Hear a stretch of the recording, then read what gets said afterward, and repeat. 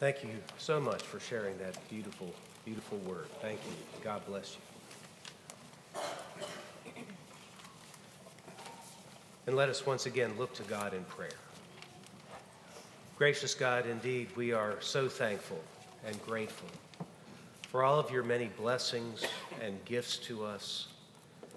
And we truly do worship you and glorify your holy and majestic name. Gracious God, as we turn to read your word, we ask and pray that in the power of your Holy Spirit, you would open our hearts and our minds and make us receptive to all that you would speak to us this day. And we make our prayer in Christ's name. Amen. As has been shared, this is our Pledge Sunday at the church, where we celebrate the gifts that God has given to us in Christ, and we make our pledges to the next year, our giving of time and talents and treasure, our prayers, our life together. We give ourselves in service to God. And so for our text today, I thought I would use a text that addressed our life together as a church. And the passage that I've chosen in the New Testament is from Paul's first letter to the Corinthians, beautiful chapter 12, portions of that chapter where Paul speaks of us as being the body of Christ. But first, from the Old Testament, I'm going to read Psalm 133. And this is a beautiful little psalm that praises God and lifts up the blessings of being united. Psalm 133. Let us listen for God's word. How very good and pleasant it is when kindred live together in unity. It is like the precious oil on the head, running down upon the beard, on the beard of Aaron, running down over the collar of his robes. It is like the dew of Hermon, which falls on the mountains of Zion. For there the Lord ordained his blessing, life forevermore. And from the 12th chapter of Paul's first letter to the Corinthians, Paul explores the image of the church being the body of Christ. Let us again listen for God's word. For just as the body is one and has many members, and all the members of the body, though many, are one body, so it is with Christ. For in the one Spirit we were all baptized into one body, Jews or Greeks, slaves or free, and we were all made to drink of the one Spirit. Indeed, the body does not consist of one member, but of many. If the foot would say, "Because I am not a hand, I do not belong to the body," that would not make it any less a part of the body. And if the ear would say, "Because I am not an eye, I do not belong to the body," that would not make it any less a part of the body. If the whole body were an eye, where would the hearing be? If the whole body were hearing, where would the sense of smell be? But as it is, God arranged the members in the body, each of them as he chose. If all were a single member, where would the body be?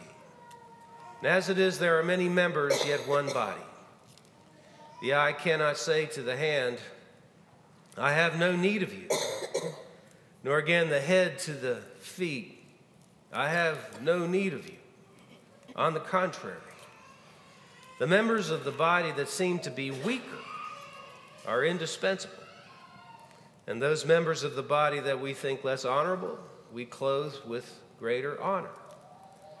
And our less respectable members are treated with greater respect, whereas our more respectable members do not need this.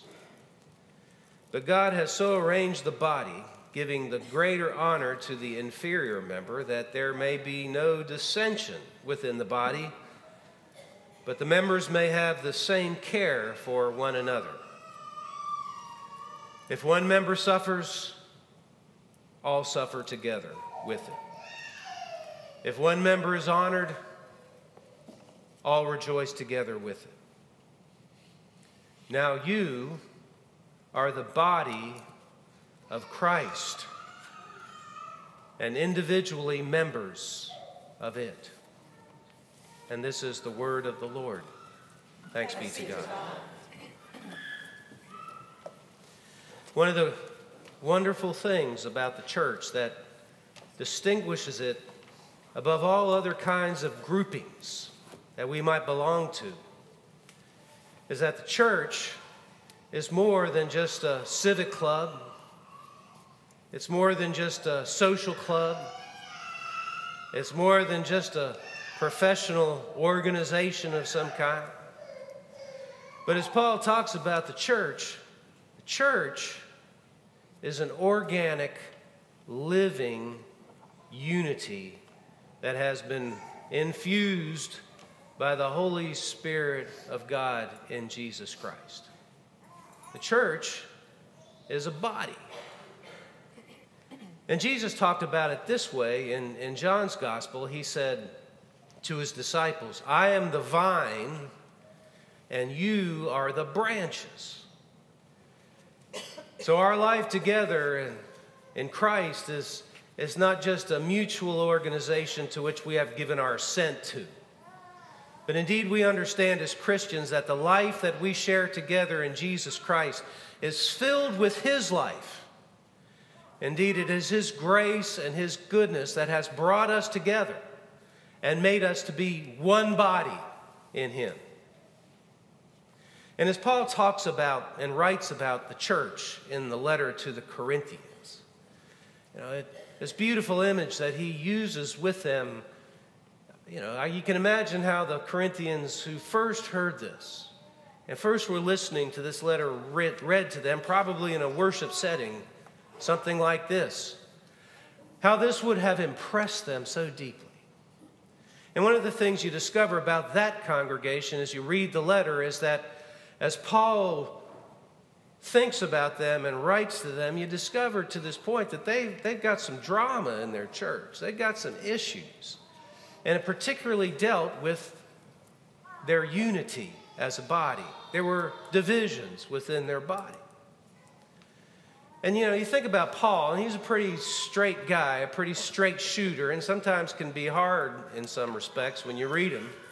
But you might think as he's talked about the problems within the life of the church, to this point, when he says the therefore, you might think that Paul would say something like, now y'all better shape up. Y'all have gotten it wrong. And some of you, you just don't get it, and I think you need to get out. You might think Paul might say something like that, but instead, as Paul comes to talk and address their issues, he uses this beautiful image that's so very positive. Every member is important. Every member is significant. Every member of the body feeds into the common life that you share together as a church. Indeed, you are the body of Christ. You are the physical representation now on the earth through which Christ is doing his work.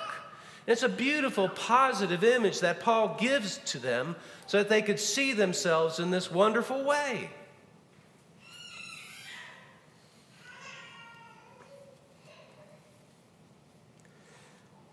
The one who might have read this letter and seen this text for the first time in the church in Corinth as they were hearing this, they might have said something like, wow,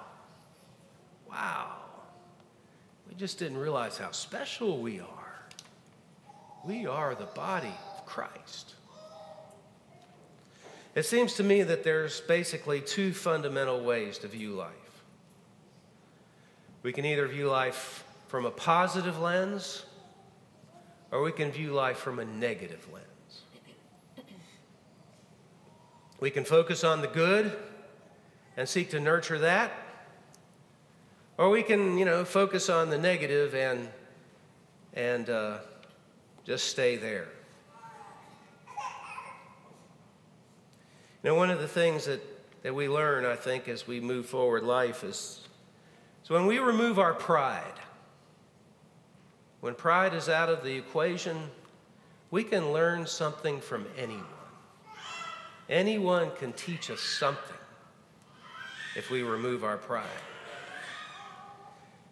I think I've shared this image before, and I know we have master gardeners in the building, and I'm always a little hesitant to talk about agricultural matters, because our master gardeners are taking notes, But there's a story about a man who had a really bad lawn, and it was filled with weeds.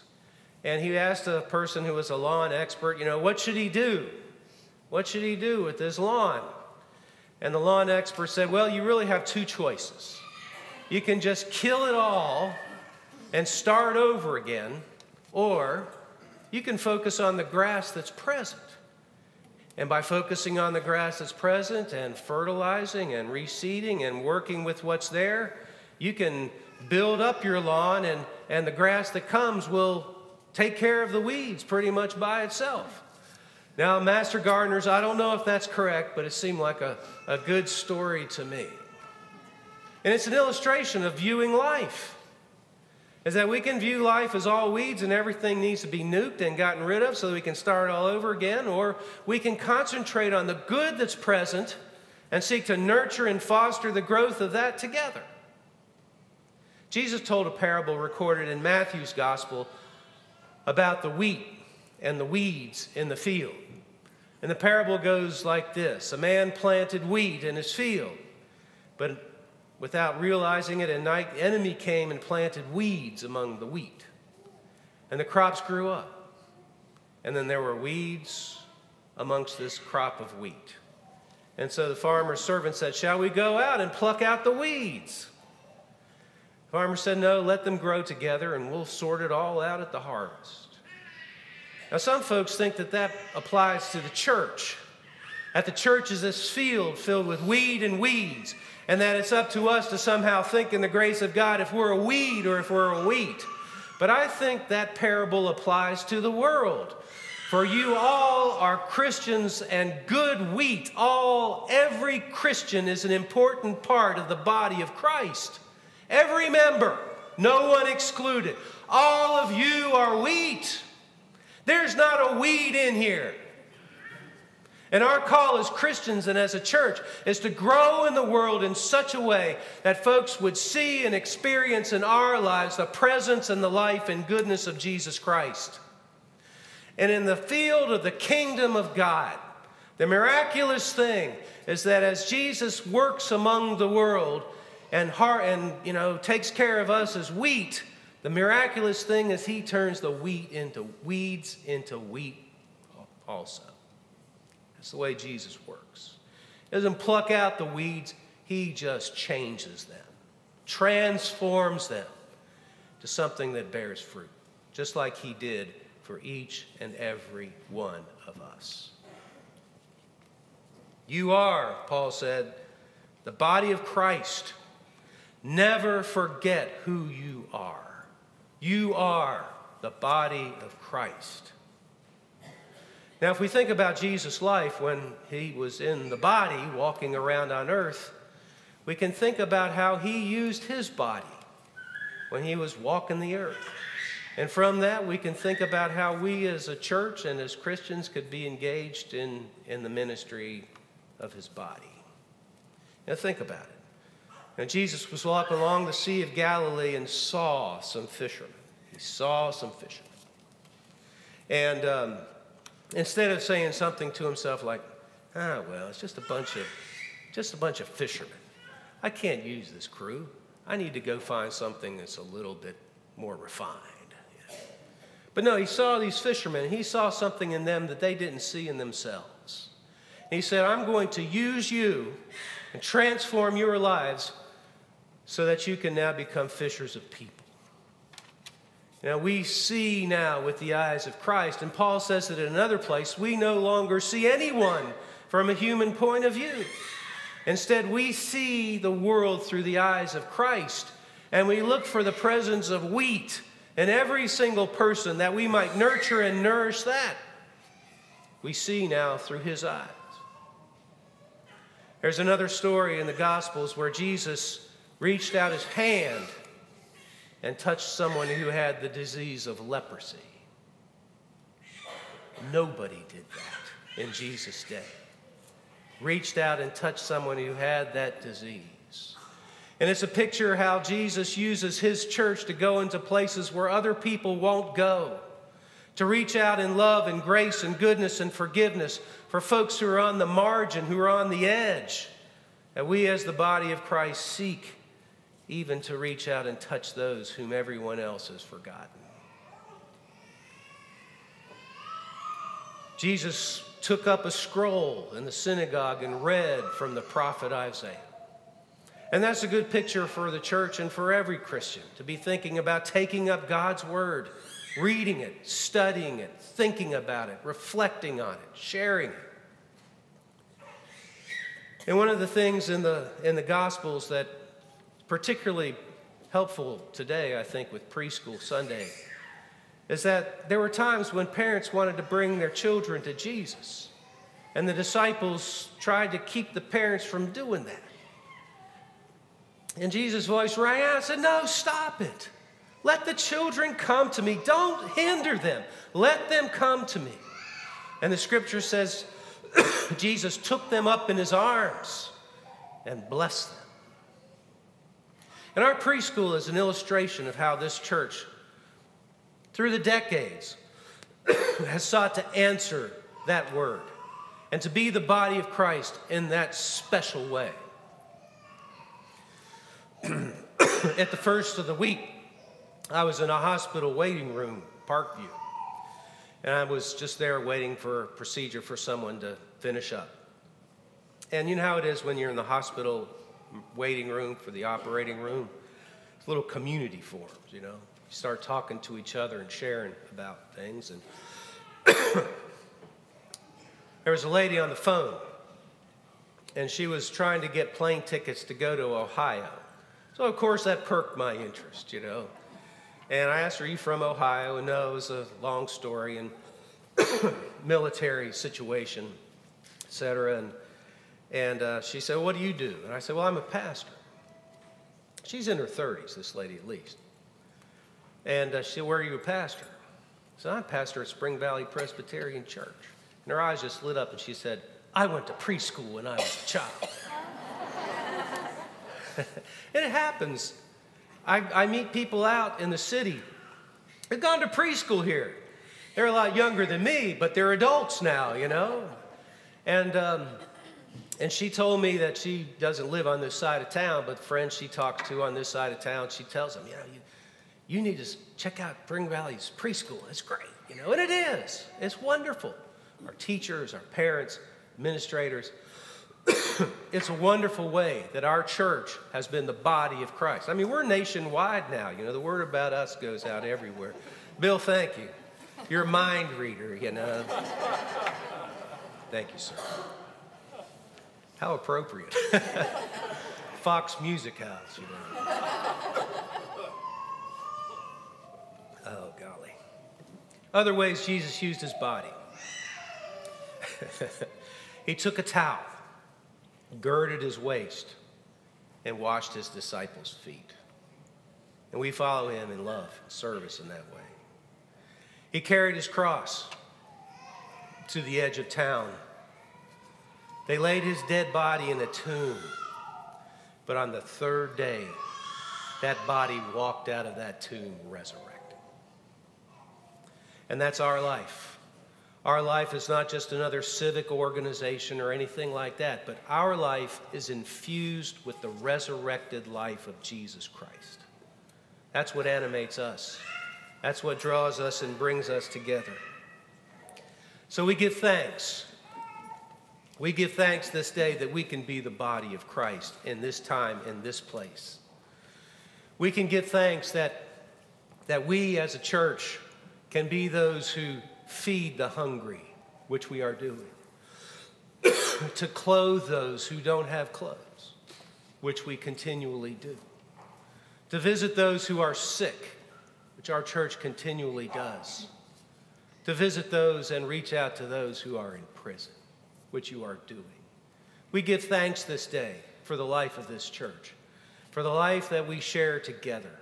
We celebrate what God has done for us through the decades, And we look ahead with confidence and thanksgiving and hope to the life that will unfold in and through us in 2019. Indeed, we are truly thankful, for you are the body of Christ, individually members of him.